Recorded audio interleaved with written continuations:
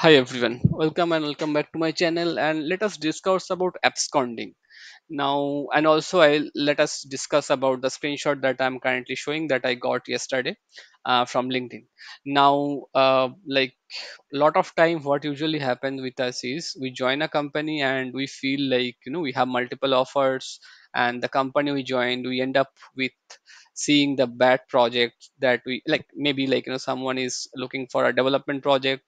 At the very beginning they come to know that it's a support project, or they are cloud engineer end up with looking at a legacy code, so that we don't want, right? So it is possible that we think for apps like an exit route, and people usually like junior people, maybe with less experience, they usually end up with absconding. Absconding means you are not coming from like tomorrow, just leave the company without informing anyone, because it's so early, maybe 1 day or 2 days, and you have multiple offer, you have possibly postponed those and you can rejoin. Now there is a big problem with this approach. One problem is nothing may happen for 1 or 2 days, you can hide that experience. That is 10-20% possibility, but there is something otherwise. So for some company they usually plan pf. They usually in the very first day they usually sign all your pf documents. If they wish they can open the pf account, and that will be created a huge issues going forward, because they will not possibly place the exit date, and that will create a dual employment issue. So first one is pf.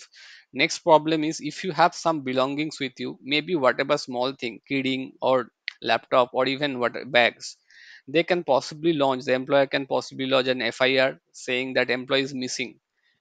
So that can end up with a huge legal issue.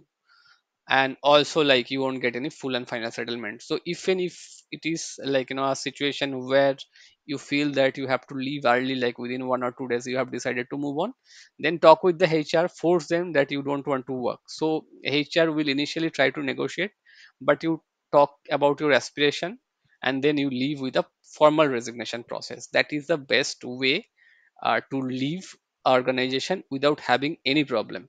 But here, just look at this employee. This guy is work for just for 20 days, and he worked for tech mahindra bps india flipkart business. So basically say in like bps stands for bpo, and they are providing support to the flipkart customers.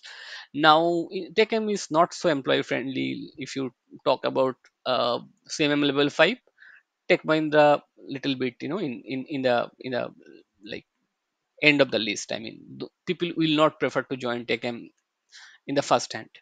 So that is my perception. People will choose TCS, Wipro, Infosys, or in US MNC they prefer Accenture, Cognizant, IBM, but usually referring to join Tech. Now this is this one, the salary that for 20 days the salary is 7,800 rupees, because this is a BPO. Basically salary should be much lesser than IT. But if you see the salary advance, the recovery from salary advance is 7,600. Now this salary advance comes when you take a loan. I'm not sure why they have included, whether maybe the employee has taken any loan in between. And the notice period recovery for 24 days is 2,300 rupees.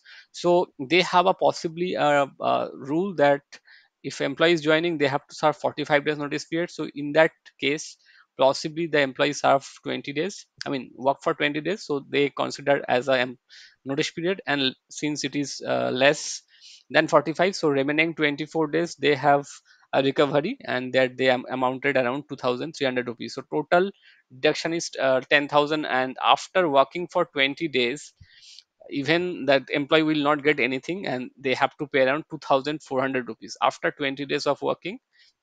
At the net result, you are not getting anything, and also you have to pay 2,400 rupees in order to get the relieving letter or experience letter. Now this may happen with you if you don't go through the terms and condition written in the offer letter. So always go by that. The good point is in that uh, LinkedIn thread, I have seen that employee raise a concern to the TechM team, and they have possibly waive off the recovery amount, and now the things are settled. But this is technically this is not wrong. This may happen with anyone. If you are leaving early, just make sure you go by the rule and the regulation that has mentioned in your offer letter. And also, do not abscond. It may create a huge problem if you are absconding from a big company, specifically CMM level 2, 3, or 5. So that's all.